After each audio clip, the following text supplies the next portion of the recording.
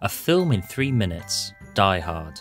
When it comes to the joyous time of year that is Christmas, it's often easy to forget the true meaning that lies behind all of the festive fun. American consumerism, gaudy decorations, the celebration of the birth of our Lord and Saviour Jesus Christ. All of these things get muddled up and confused with what the real meaning of Christmas has always been about. And that meaning is John McTiernan's 1988 masterpiece, Die Hard. The story follows New York cop John McClane, played by Bruce Willis, who travels to Los Angeles in order to try and save his failing marriage. And you know what? If you don't know the story of Die Hard by now, then I really can't help you. I just can't. But what makes Die Hard stand out as the ultimate Christmas movie is how beautiful its design is, with a script tailor-made to deliver the perfect festive experience for the whole family.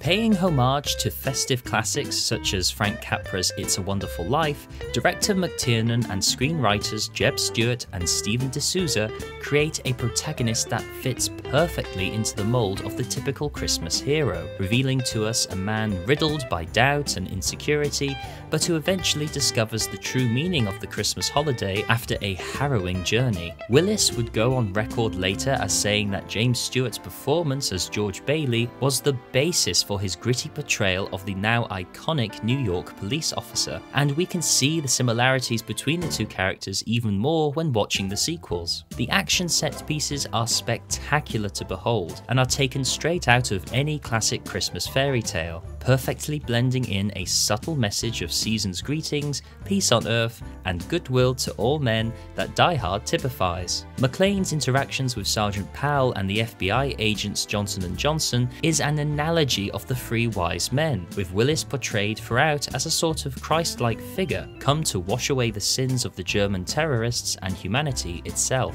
Also noteworthy too is the performance from Alan Rickman as the lead terrorist Hans Gruber, whose stoic, almost esoteric acting is a representation and embodiment of the atheist community, showing us as the audience the true coldness and bitterness such people have in their hearts over this holiday period. This combined with Michael Kamen's electrifying orchestral score, the incredible production design of Nakatomi Plaza, and of course the litany of light-hearted Christmas moments which fill us all with festive cheer, makes Die Hard unique among Christmas movies. A film that warms your heart just as much as it gets your blood pumping, and reminds us that, no matter whatever your beliefs may be, no one who's trapped in a building filled with heavily armed terrorists should ever be alone for Christmas. Quite frankly, I think that's a message that anyone could get behind.